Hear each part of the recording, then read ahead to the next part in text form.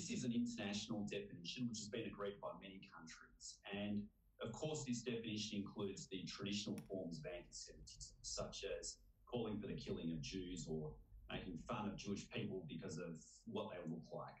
But it also includes other forms of anti-Semitism, such as holding an individual responsible for the actions of the Israeli government, for example, or for equating the actions of the Israeli government today with that of Nazi Germany back in the 30s and 40s. So this international definition is important. I think if we adopt it as a policy position in Australia, it provides that guidance for institutions, and particularly our universities, to be able to call out poor behaviour when they see it.